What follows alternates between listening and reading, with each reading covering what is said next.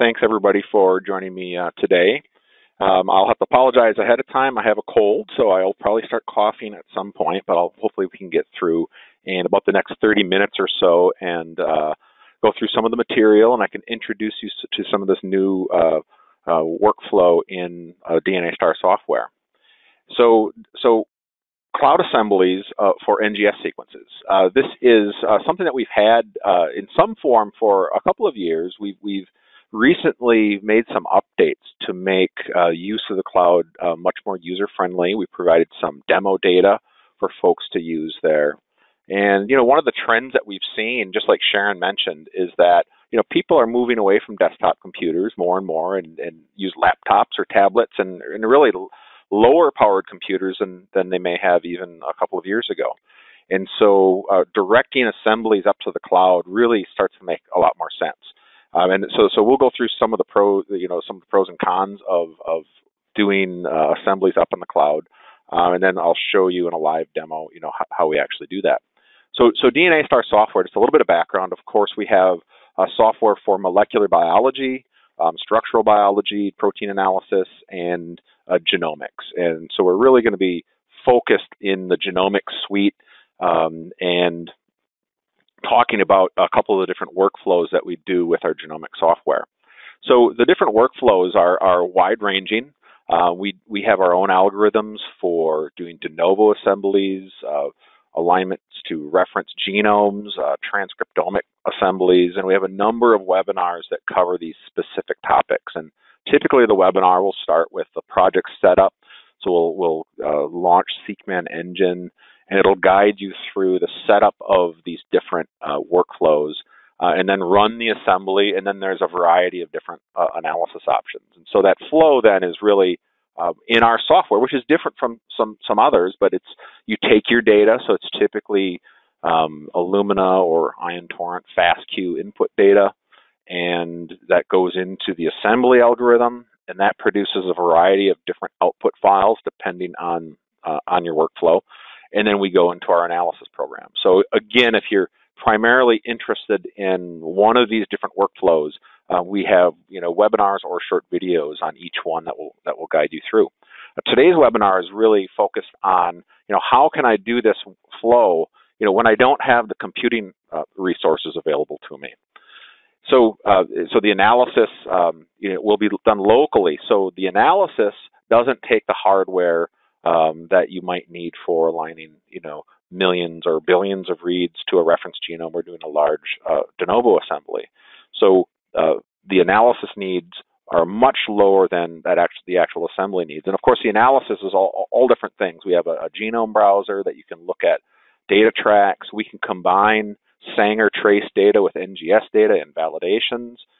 We have the capability to compare large sets of data. So you may have RNA-Seq expression across multiple samples with replicates. So really nice visualization and analysis. And again, we're not going to focus here today. We're really going to focus a little bit upstream, and that is the assembly part. And what we found is that, the flow really is data, set up a local assembly. So we'll have software on our local computer that points to these files, and then we run that locally and do the analysis.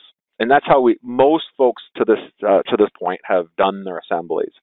What we found, though, is that the most common problem that people encounter is that they simply don't have the hardware to run anything above some of the smaller assemblies. So if you're aligning to a human genome, even if it's an exome or RNA-Seq, you need enough hard disk space to handle some temporary files that are generated. And like I mentioned earlier, most people are using laptops, and even powerful laptops just simply don't have the hardware required to run moderate-sized data sets.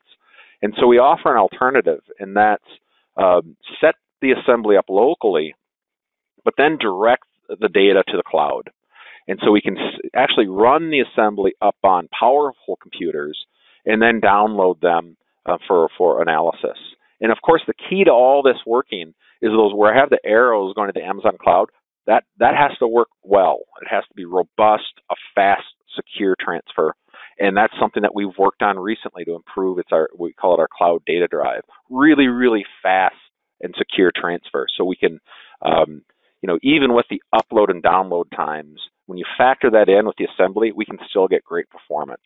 And so we're going to look at a workflow today that's actually, out in the future, towards the end of this year, early 2020, we're going to have an even more seamless transition to doing cloud assembly. So we'll look at today how we set that up, and then not too distant future, we'll have even a more seamless workflow for going to the cloud.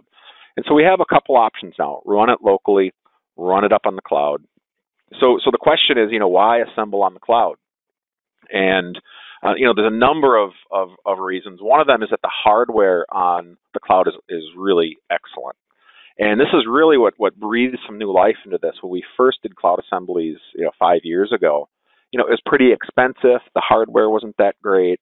So you didn't really get great performance for what you were paying for. And so it was really a big barrier for people who said, well, I can just, at that price, I'll just set up my own local workstation. Well, the hardware that we have now, and this is, so I know it uses some little bit different terminology, but ECUs and 16 virtual CPUs. So these computers, I can't actually explain what an ECU is other than it's Amazon's way to approximate cores on the cloud.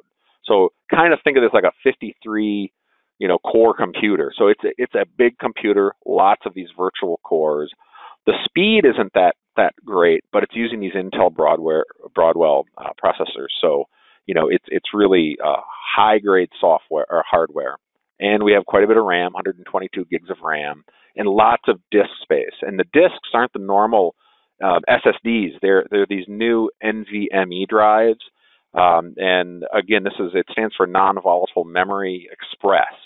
And these drives plug into a PCI slot, and they're 5 to 10 times faster than an SSD drive. So they're extremely fast drives. So this hardware is great, and it produces really fast assembly times. And so I just have a little benchmark here of a local computer. So what we did to try to make some comparisons is we built one of my computers is as similar to this cloud computer as we could make it. So you can't exactly mimic the virtual computers, but we came pretty close. It's got the NVMe drives in it, lots of cores, the same amount of memory, 120 or so. And so we can compare them roughly apples to apples, not exact, but the data set is 11 human RNA-Seqs, so it's about 69 gigabases of data, so a pretty hefty RNA-Seq data sets. And you can see that even on my really fast desktop, it takes about 18 and a half hours to assemble all the data sets. And so the average per assembly time is 1.7 hours. I can take the same data on the cloud, and it's only about 11 hours. So it shaves off 7 hours of time. Now I have that asterisk there. That actually includes uploading all the data, running the assembly, and downloading all the data.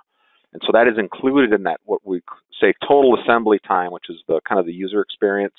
So that's averaging about 55 minutes per sample.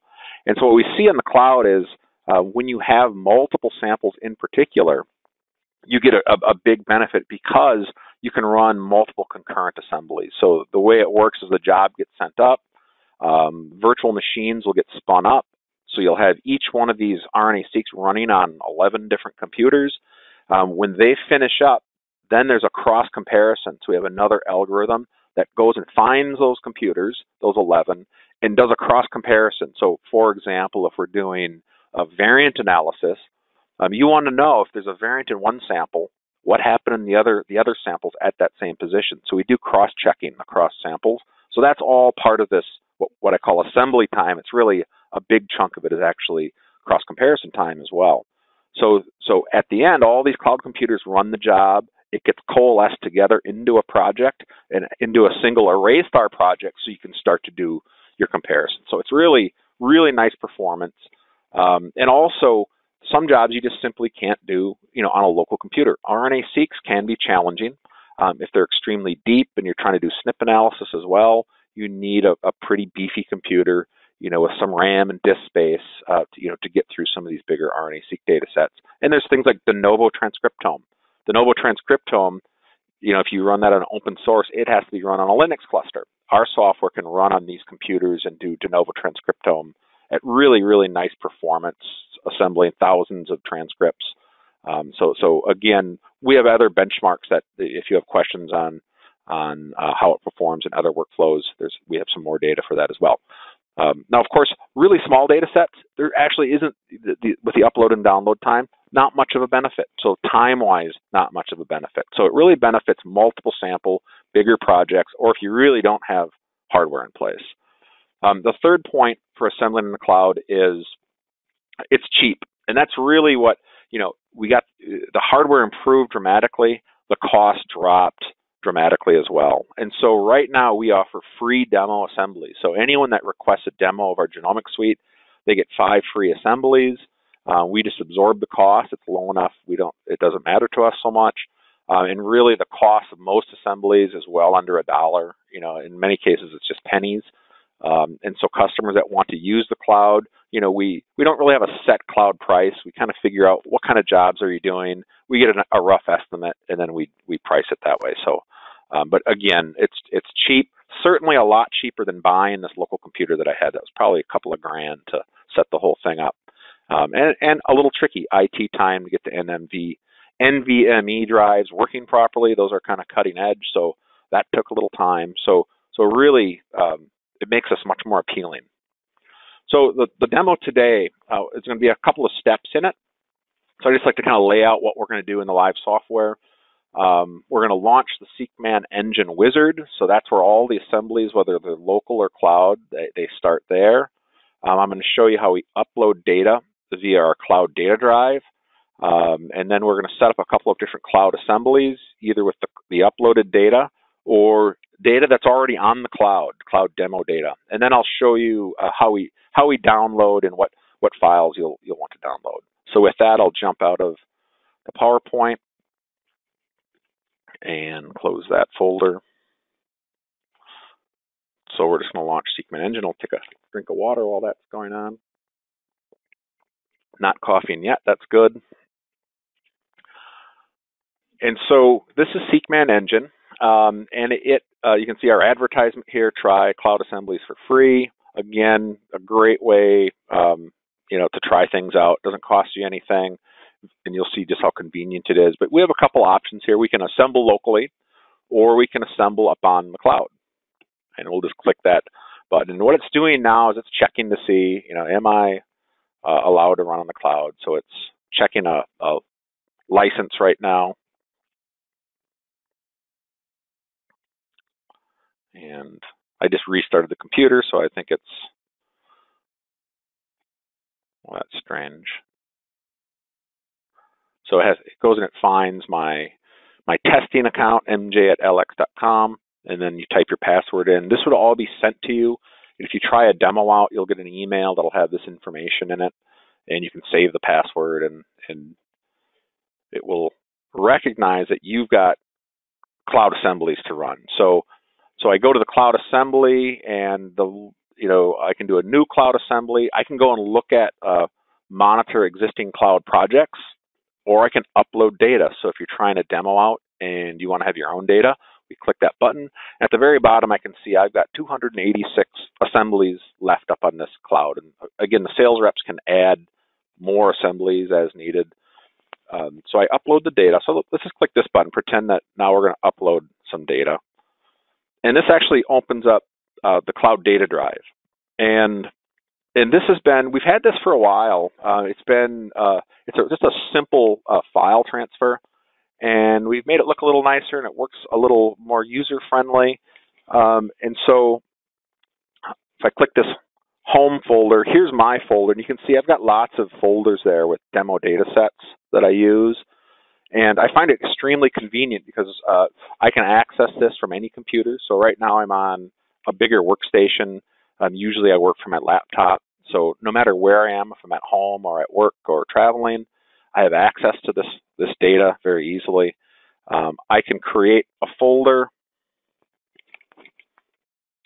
So I'll just show you how we upload.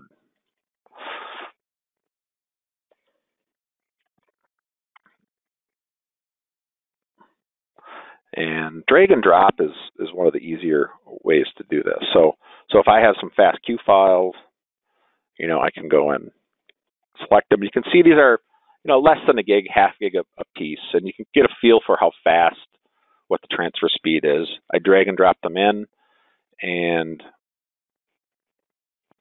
let's open this back up here just to show you what it's doing. So when you drag files in, it first goes through and compresses them, and so it turns them into 7-zip. So this is all automatic. So I'm just looking back in my demo data folder, and you can see the upload speed. We're already, the first file's almost up. So it can easily handle gigs and gigs worth of files and upload them very, very quickly. So super convenient, super fast. So we'll let that go up. And now I'm going to go back here to New Cloud Assembly and click Next. And so this is just the regular kind of workflow. We'll wait for that data to go up. But so we'll pick a whole genome, reference-based, and input reference sequences. And so, again, if I'm using the cloud, I can upload a reference sequence, or I can add a genome package. So these genome packages are already on the cloud. And so I don't have to download. If I was running this locally, I'd have to download these, and they're pretty big. They're a gig or so a piece. And you can see for many of the different model organisms here, we have these genome packages. And for some organisms, it's a combination of the annotated reference chromosomes as well as DB SNP, so the most current variant information is bundled in together with them, which makes them really nice. Now, some organisms like E. coli do not have their data in DB SNP, so they're blank there. So we'll do an Arabidopsis data set here. So I'll just select that genome package, just loads it in. And I'm not going to hit every point here on the assembly setup. We're just going to kind of stick with defaults. And so I'm going to use cloud demo data. And this is going to be Illumina data. Now we do have, so Sharon, who introduced us today, has just recently made some tutorials for how to use this cloud demo data. So I'm going to kind of show you the cloud demo data. So it's a new button here. And when we click this button, it's just a little bit of data we put up on the cloud. Some folks need to, for example, evaluate. They know they're getting Illumina data in the future, and they would like to look at software ahead of time and do some evaluation. So they may not have data ready. So we provided some data sets here for different workflows in the cloud demo data. And we have a really nice little clean E. coli RNA-Seq data set that's got differential gene expression. It's a knockout of a motility gene. That works really well. And then we have these 3 Arabidopsis genomes. And so I just have to select them. And we've got 4 salmonellas that we can do de novo or to a reference. We have a cauliflower transcriptome for de novo assembly and a little metagenomic sample of a gut microbiome. So it's some nice representative data sets. And so we load them in. This is multi-sample, so I'll make sure that's checked. And I can auto-name them. And the auto-namer will just use mutant 1, 2, 3. So pretty simple setup. Again, we'll have tutorials for how to use this data. And then we can just set some options here. We have a diploid. I don't want to do copy number variation. So if we go back, again, the reference is coming from the cloud, a genome template package. The input data is coming from the cloud demo data folder. And we set our assembly options. Click Next. We have unknown gender there. Let's see. Name our project something. And now when we browse, this will be to the cloud folder. So this is going to save to that same, I can create a new folder or save in my demo data. Here's my webinar data. I usually like to put things in a folder called Assemblies.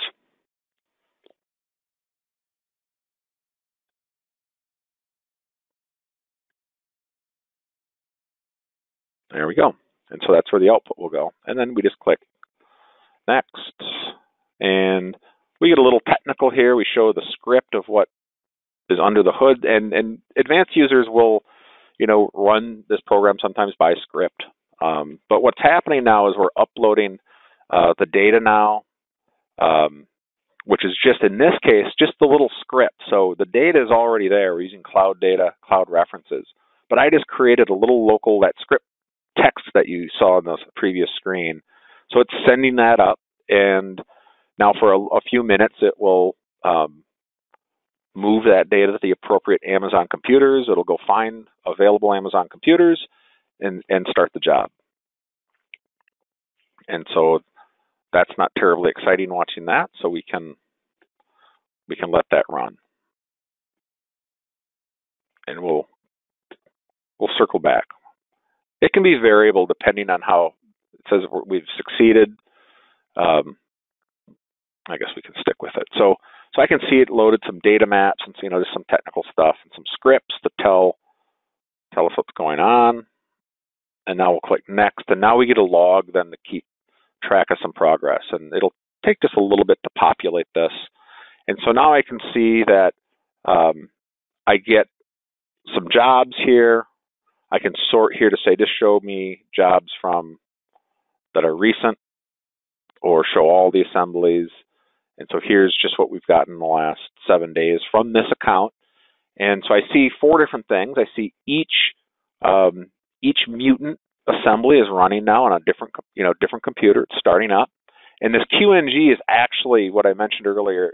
It's another algorithm that will compare these 3 mutants together and make one. So it's really a 4th computer that we're going to use that does all the cross comparing and produces the output that allows me to compare all these mutants together. And so this is something that I can monitor then. So I can go away now if I want to, and we'll finish that. And so we'll circle back to that. But so now I'm just looking at those files that uploaded. All says complete. So our cloud data drive just moved up some data, so we're good. So again, extremely fast transfer. So now I could come back at any time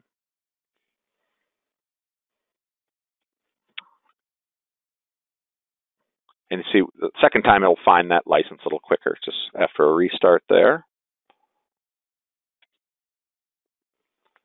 So now when I'm busy with things, I may have, or testing, I could have 20, 30, 100 assemblies all running at one time. And depending on what we're testing, some might be successful and some might not be. So I can go to manage projects to see what's going on. And this brings me back in. So I can see things are starting. I see a whole bunch earlier this month that completed. I see a couple way down here that failed. And so you get some reporting here. And of course, if you run these assemblies and have any troubles at all, that's where we have tech support that can certainly help you. There's a log here as well. Once this is going, there's a log button that I can select and send that to tech support. And so we can usually help or look at, see what might be going on with an assembly if you're having any troubles at all. So we can monitor these assemblies then. When they're done, you can see there's these grayed out buttons: download assembly, view data, and we'll talk about that. When I download the assembly, that will give me some of the project files that I need for looking at the aligned data or comparing across multiple samples. And so that's just a nice way to monitor. So again, if we do a new cloud assembly, I'll go through this quickly.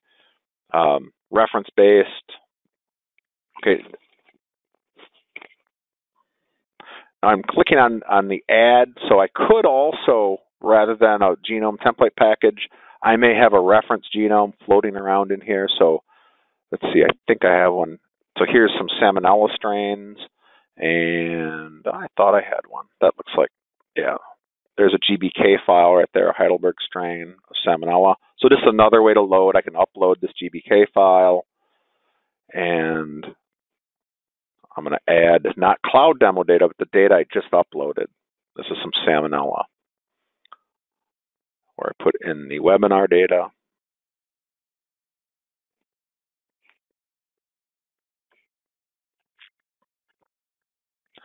All right, and this is multiple sample. Let's try to auto-name this. So it's just using the SR. This is from the short read archive, so it's just going to auto-group. So this is, again, paired data, so 1 and 2 go together for the different samples. I have a haploid, and so you get the picture here. I can just keep doing this. I've got almost 300 assemblies I can run. And pick my output. We can throw them all in that folder together. Just like that.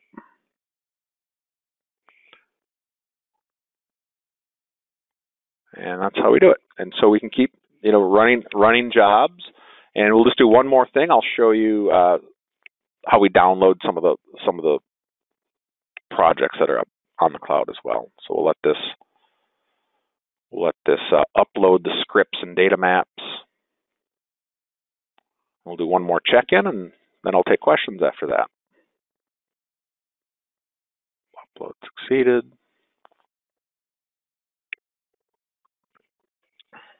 I can launch another one here.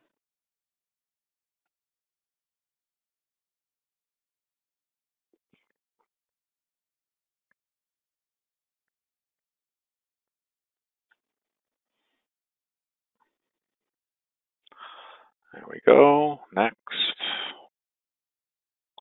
So now we've got more jobs. So now I can see the jobs here. I have the salmonellas, the fast plants, and all in the starting stage. So you can just keep adding assemblies. So so now if I want to get some data, so there's a couple different ways to do it. When the assembly is complete, again, we can press these buttons. But you might not be, you might have closed this down and like this. I'll just finish it. I'll show you one other way to come and get the data. So if we go into our DNASTAR LaserGene 15 software, you can see there's the second program down, DNASTAR Cloud Data Drive. So we can access that directly. And so without launching the assembler, I can just go in and manage my data here and download data. So if I have, well, those aren't going to be complete yet, but let's see what I have here. I'll do maybe this salmonella strains, and here's my assemblies folder, and I've done this a bunch of times. How about this one?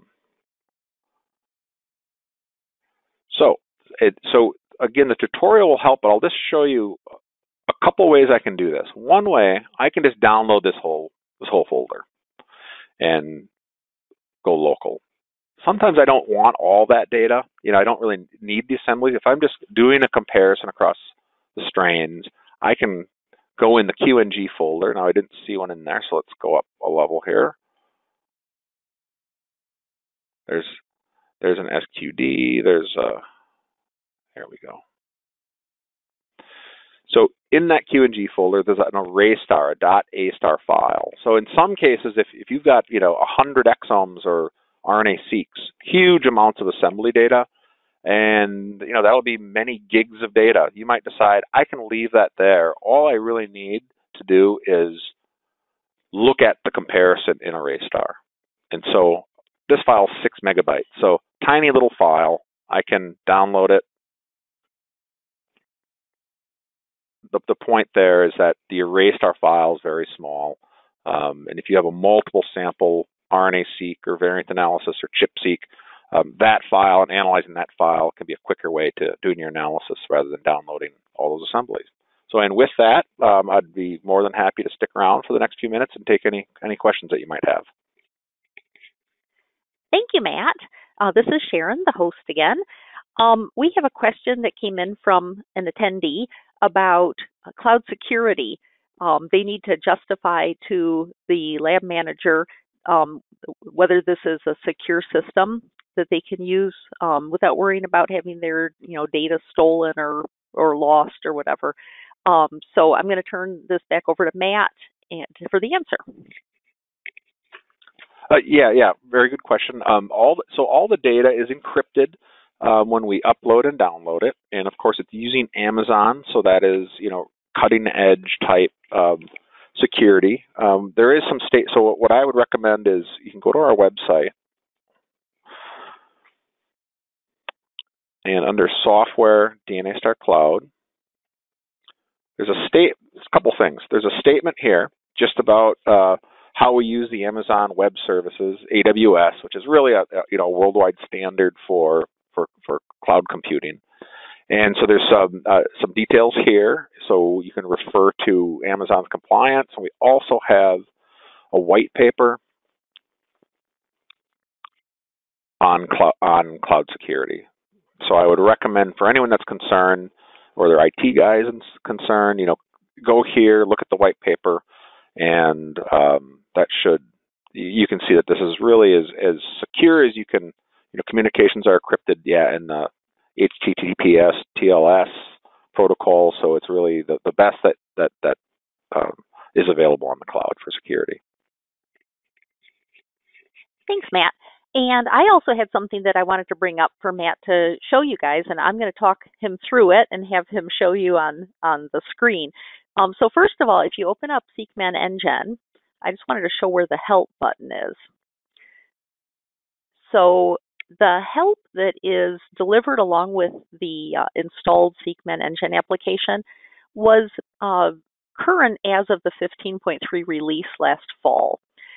If you click on that, it's going to open some pretty decent help, but it's not going to have the new tutorials for the cloud.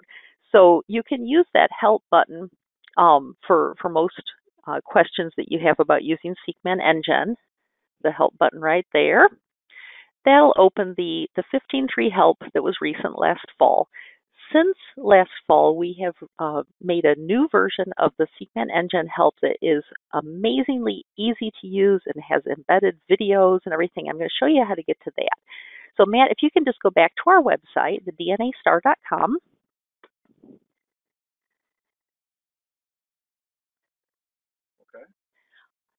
Okay, and go to Training, Help and Tutorials. You'll see SeqMan NGen on the right. Just open that up and click on All Training Resources, SeqMan NGen. And this is our brand new help.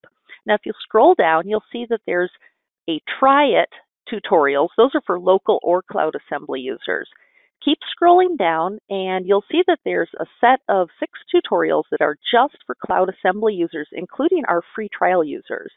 So if you're looking for something to do with your 5 free cloud trials, here are some examples that you can use, lots of different workflows, and all of the data is right there on the cloud for you to use. You don't have to upload or download anything. You can just hop right on and start an assembly, and you can even do multiple tutorials and have those running at the same time. Great, thanks, Sharon. Yes, the tutorials are these are hot off the press, so it's glad to see everything is up here. And as Sharon mentioned, as a whole, DNASTAR has moved to these new type of tutorials that I think are great. They allow you to, work through data, learn about different topics. The videos are in the right context and embedded. So for SeqMan NGen, I'll just kind of collapse these down. You can just see it's really a nice way to learn, how to use the software and to find all the relevant reference materials. So again, with that, thank you. I don't see any more questions, and if you do need to contact us, feel free to request a demo or a quote, or you'll be in touch. Our salesperson will be in touch with you to answer any questions that you have. And with that, have a great day.